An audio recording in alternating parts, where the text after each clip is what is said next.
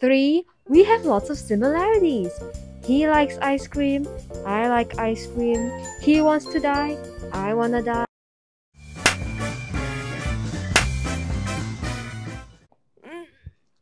Good evening, axolotls. So, cosplay, something that is quite well known on the internet. Some people love it, some people deem it as the start of mankind's doom. Now, I've never cosplayed in my life, mostly because I don't have the budget, nor do I feel like I have the body for it. So I simply glance from afar. And I swear to God, if I get another "but you cosplayed your cousin" comment, I am going to turn you back into a fetus. We interrupt this program to bring you a special report. Hello, axolotls. It's sponsorship foul. Normal foul, but stuck in the vintage ad once again.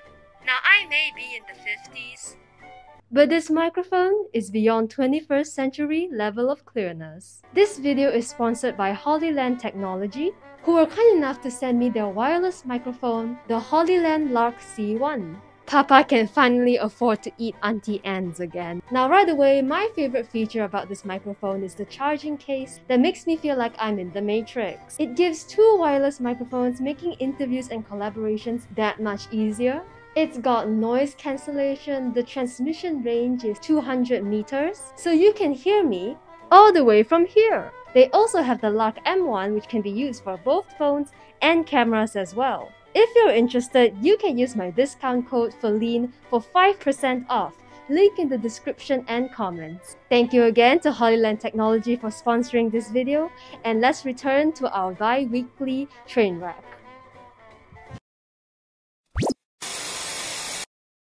Now recently, I got news of this new anime convention and I was very intrigued. So with a brain deficient in dopamine and prone to impulsiveness, I bought tickets and decided to cosplay there with less than 2 weeks of preparation. Let's go!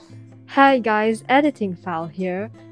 My dumb just realized I forgot to tell you who I was cosplaying. So I'll be cosplaying Angel Devil from Chainsaw Man, a pretty popular anime going around recently. Confession time before we begin, I have never watched a single episode of Chainsaw Man. I know, alright, okay, I know I'm a fraud. The reason is because I'm waiting for the perfect time where I can just binge all of it in one go. That doesn't sound like a bad idea. But I already know quite a bit of the lore from Twitter. I wanted to do Angel Devil because 1. I wanted to cosplay a guy. 2. His drip consists of just the suit and tie, which is perfect because I don't want to spend money on an outfit. 3. We have lots of similarities. He likes ice cream. I like ice cream. He wants to die. I wanna die. It's 2 AM. I have to get up at like 7 to get ready for my cosplay. So let's just see how it goes. I'll see you in the morning.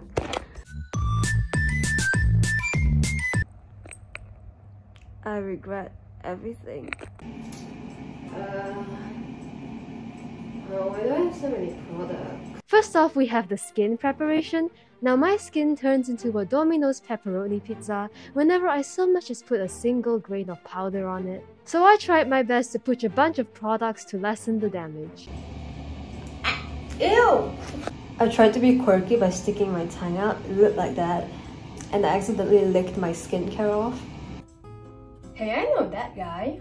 Makeup part. Okay, so I know that there's makeup styles that people do to like naturally make their eyes look like anime characters, but I have the talent of a chipmunk on drugs, therefore I decided to go for just a nice little natural look for Angel. So while I harbor an intense hatred for the color green, the laws of color theory states that it cancels out redness. So I must choose between looking like either an Among Us or Shrek. And we all know who the better option is. Here, I'll put one here so you can see it. Wait. So then came the contacts. Angel Devil has like yellow-orange eyes, I believe. But I already have these bright pink contacts with prescriptions in them, so I just use those. And once again, here's a montage of me being in absolute pain because my body is screaming at me that this will blind me. However, what's the point of sight if I can't look hot at all times? Can I get an amen? Oh my god, my eyes. Uh-oh, it's happening again. That makes sense. What's going on? Never mind, I flipped it over and I solved it. After the eyeshadow, this was the look. Oh yeah, the look of getting punched in the eye aesthetically. Then came the outfit. Hallelujah. Hallelujah. Okay, so here is the fit. There's a hole here, but hopefully no one can see that. Now, Angel's outfit is just an average suit and tie, which I already have, which is one of the main reasons why I wanted to cosplay him in the first place. Then we got some black pants and just squat. I am currently pantless, just so you know. There are no pants. Oh, now there is. Move this away. The most difficult part, however, was the tie. I have never tied a tie in the past 10 years. The only time I've ever tied a tie was when I was 7 and was forced to become the class monitor. Never once has a YouTube channel ever effectively taught me how to tie a tie. So take the tie and make it go out of the hole. Hole. That's what she said. The mere prospect of doing something so adult, such as tying a tie, sends shivers down my spine, as my hand automatically rejects the motion, as if it was a failed organ transplant. However, for the sake of accuracy, some must forfeit their most stubborn beliefs. And I am not that someone, ha! I use a zip tie on this shirt. This shit is so easy! Why is there not more people using zip ties? I suggest as a society we all stop tying our ties and just invest in these instead. So then it was time for the wig. Hairnet!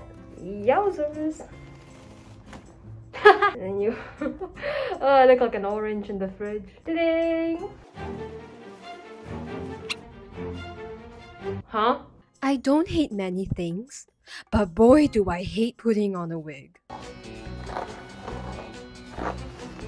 Ow. Now as for his halo, the only way to get that style would be use one of those dangly ones that people put on their heads. I'm personally not a fan of that look, so I wanted to go for a more abstract kind of look to complete the cosplay.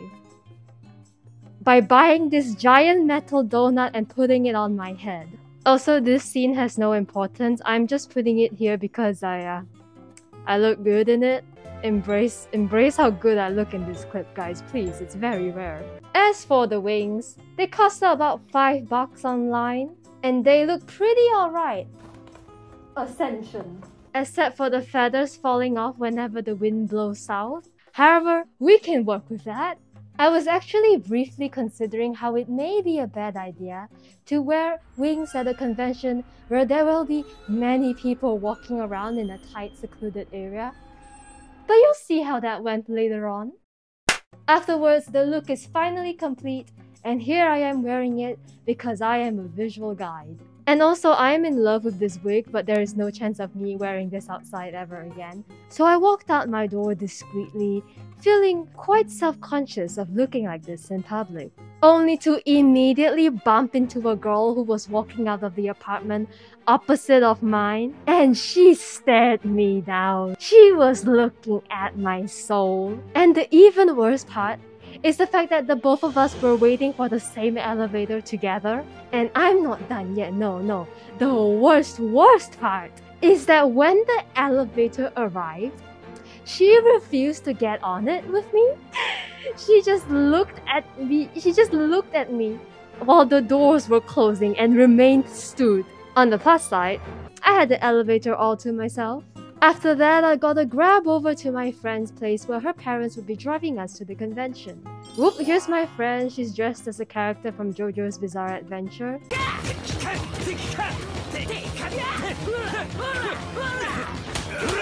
We had McDonald's for breakfast and then ventured on to the venue at about 10 AM. Here, I was feeling much more comfortable seeing the assortment of vibrant neon-colored wigs. The line, on the other hand, I was truly kinning the sardines in SpongeBob. My wig was falling off with every tilt of my head. People were sweaty. I was seeing more men in maid dresses than women.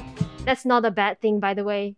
In fact, that's the only win here. I could feel myself asphyxiating as some girl next to me just started painting her nails while in line. The world is coming to an end. Oh hey, we're at the front now. So after entering, you're greeted with the indoor space where the oddest booths and merchandise is sold.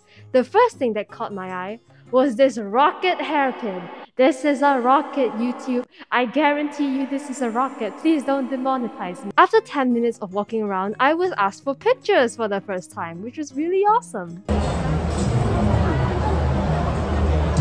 She's so pretty. What people don't tell you though when you're in cosplay is that once one person finishes taking a photo of you and you just stand around, there will be more swarming around you. I decided to just stand still after taking a photo with one person, and then I was just stuck there for the next 10 minutes, continuing to take pictures. This guy really pulled out a professional camera and snapped these amazing pics, and during this moment, there were a few people in the back taking pictures with flash as well. This is truly my red carpet moment right here. Also, remember when I said that the wings may not be the best idea? Yeah, I was getting absolutely obliterated. My wings were slapping people in the faces, in the back, feathers were flying around, and after 20 minutes, I had a bald spot. But that's fine. That just means there's way more room for me because I enjoy inconveniencing others. I'm just kidding, I crab walked the entire time, so I would bother as little people as possible, and I probably said sorry more times than I've ever said my name in my life. Afterwards, we sat down to have our meals and experienced the true sensation of wearing clothes and wigs that are absolutely not suitable for Malaysian weather. That's when disaster struck. I had a charm attached on my phone, a charm that my friend had gotten me the first week we ever met. It was Gojo from Jujutsu Kaisen, and he was gone. I don't know if someone took him, if he ran away on his own will, but he was missing. Bro was gone like the wind. I was panicking. How long do you think was it missing for? I don't know, and you know what this motherfucker does? He leaves my phone without bringing this bell with him. So I heard the bell thinking he was safe. Unfortunately, even though I retraced my every step and looked at the floor everywhere we went, we could not find him. He's just somewhere out there right now, probably on a listing in Carousel. Also, I was getting so much shit from my friends for my wings taking up space. And then this guy shows up.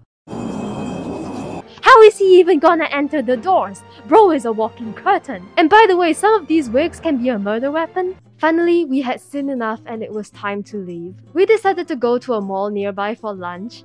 And you know, if you had told me before all this started that we were going to do this, I would have probably felt really self-conscious and nervous. But after spending 5 hours inside a tiny convention stadium, taking pictures and walking in the same circles endlessly, I believe that I have attained enlightenment. I stopped caring because I was so hungry and tired and exhausted. There were groups of people in the mall who just turned to look at us and whisper at each other. But I did not feel a single ounce of emotion. I truly was a hand's breadth away from achieving nirvana.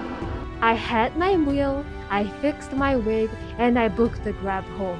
And then I realized that during this whole fun ordeal, I had forgotten that I am neurodivergent. The sensory issues that this wig and headband gave me after wearing them for this long. Oh my god! Speaking of God, I felt like I was about to go see him. Also, during the entire ride, in order to distract myself from the monumental pain I was in, I started wondering how awkward it would be to get into a car accident while in cosplay. Like, that would be embarrassing, bro. At that point, I'd hope the crash takes me out, because I don't want paramedics seeing me like this. Even the elevators know not to test me today. I want to go pass out so fast. If this thing stops, I'm gonna kill whoever comes in.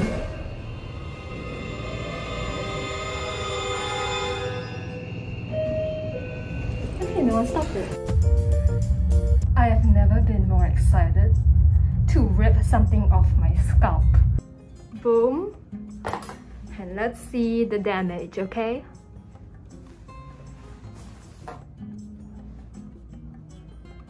Oh my god, that took my wig cap with it. I thought my wig cap was covering it, that's why it was so flat, but no. I've been eggified. Oh my god, it actually hurts to touch my scalp. Is that normal? So yeah, this is nice. I got a 2-in-1 cosplay. First I was Angel Devil, and now I am Einstein. So that was pretty fun. Actually, exhausting near the end. I kind of got like overwhelmed by how I could feel my wig and halo squeezing out what little brain juice I had left. Thank you to... Whoa! So I used to feel pretty scared of asking cosplayers to take pictures with me, but now as someone who has been asked, it is a great feeling. Like if they're not looking busy or if they're not mid-convo or anything, it is an incredible ego boost to have someone ask to take a picture with you. It is lovely. I also love how I gained a new perception of life and my self-confidence through literally just being too tired to give a shit. So that's the end of Nijigen Expo. What the f? How do I take this off? Oh no. What is this mechanism? Isn't this just a beat that goes up and down? Holy shoot, who invented this? Maybe I am Einstein. I really want to try more cosplays in the future. And boom, this is why I don't get kidnapped. My wrists, they don't break, they bend. Honestly, I might consider starting a cosplay account because this is fun. It doesn't matter what you look like, anyone can cosplay a character they like as long as it's appropriate and you're having fun. Thank you for watching this video. My head currently feels like it's that photo booth filter, and I will see you in the next one. Surprise punch. Oh, that actually hurt.